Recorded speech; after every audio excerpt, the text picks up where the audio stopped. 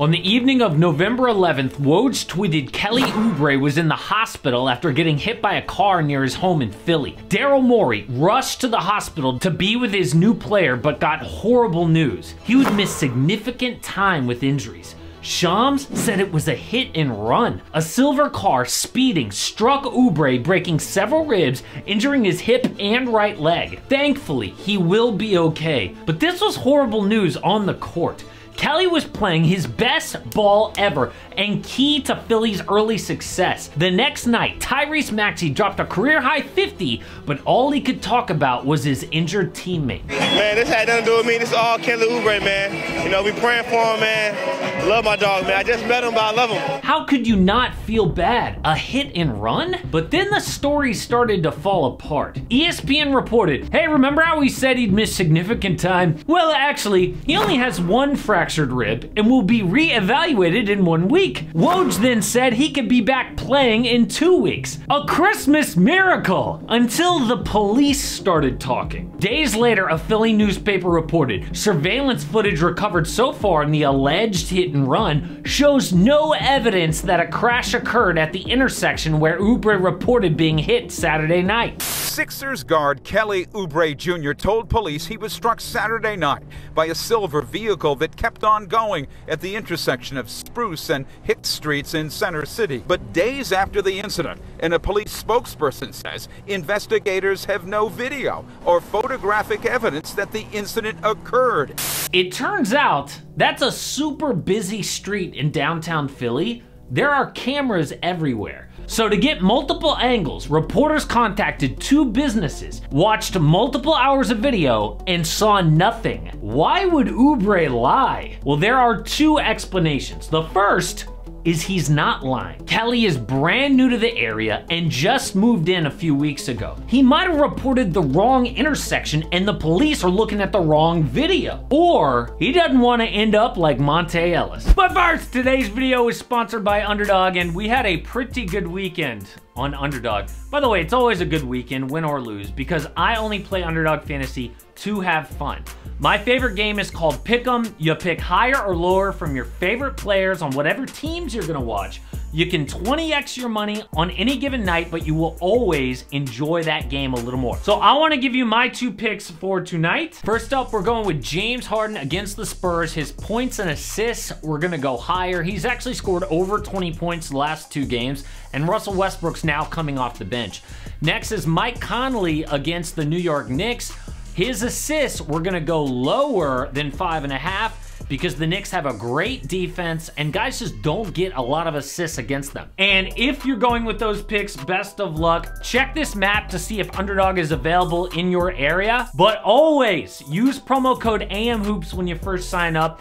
It really, really helps the channel, so thank you. But also, you can double your first deposit up to $100. Monte had just signed a gigantic deal for the Warriors in the 08 offseason, but he called the Dubs and said he injured his ankle playing hoops. So they sent doctors to investigate, and Monte had a grade 3 ankle sprain, way worse than a basketball injury, and he had cuts up and down his leg. They accused him of lying, and he confessed. It turns out Monte crushed his ankle in a moped accident. So GM Chris Mullin begged them not to punish his star player, but the team president disagreed. Chris Mullin made it perfectly clear he didn't think this was a big deal. Well, we happen to think it's a very big deal. It's a big deal to our fans, big deal to our season ticket holders, our business partners, and a big deal for the Warriors organization. So they handed down a 30-game suspension without pay, a $3 million moped injury. And he's got a bum ankle. How could the Warriors even do that? Because every player agrees not to do dangerous things like skydiving, hang gliding, snow skiing, rock or mountain climbing, water or jet skiing, whitewater rafting, rappelling, bungee jumping, trampoline jumping, and mountain biking. Oh, mountain biking. Turns out Kelly Oubre Jr.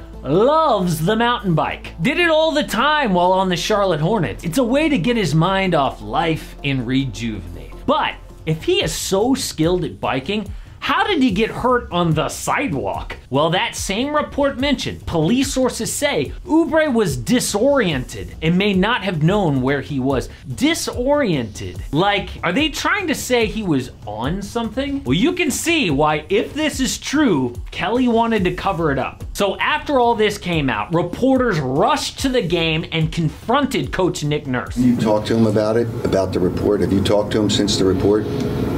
I went to see him yesterday. Okay, but can I add to what Howard's saying? Annie McCormick from Channel 6. What we're hearing from sources within the police department is that they think that this might be a situation where what he is reporting happened didn't in fact occur. Do you believe him that he was hit by a vehicle? I do. So they believe him, but the police don't? That's what that reporter said. She said police sources think what Kelly said didn't actually occur. That is a huge deal. But shortly after that press conference, TMZ released a video showing Kelly walking into his apartment in pain, telling his wife he got hit by a car.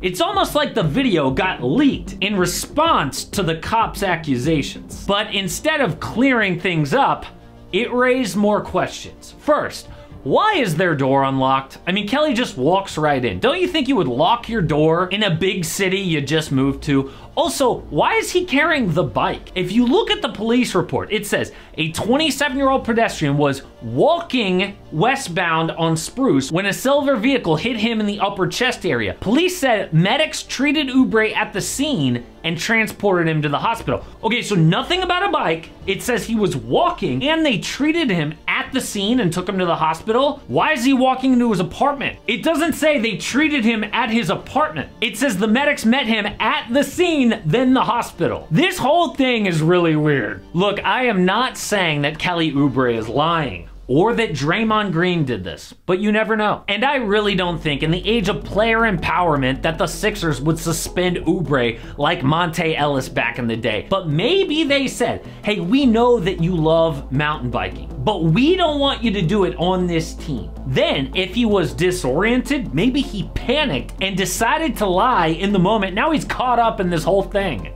I don't know what happened, but this is a huge moment for Oubre. He's just been okay in his NBA career. Showed a lot of promise as a young guy on the Wizards and Suns, but his stock went down on the Warriors. He was always a below average three-point shooter and was a big part of why the Dubs sucked in 2021. Then he gets traded to Charlotte, and with a bunch of injuries, he was thrust into a bigger role. So last year, career highs in points at over 20 a game with 1.4 steals. The perfect time to become a free agent, but no one wanted him. Most people assumed Oubre was just putting up big numbers on a bad team and could not actually contribute to winning. So instead, he had to settle for a 1-year minimum deal on the Sixers. But on opening night, Kelly dropped 27 points on 5 of 6 from deep.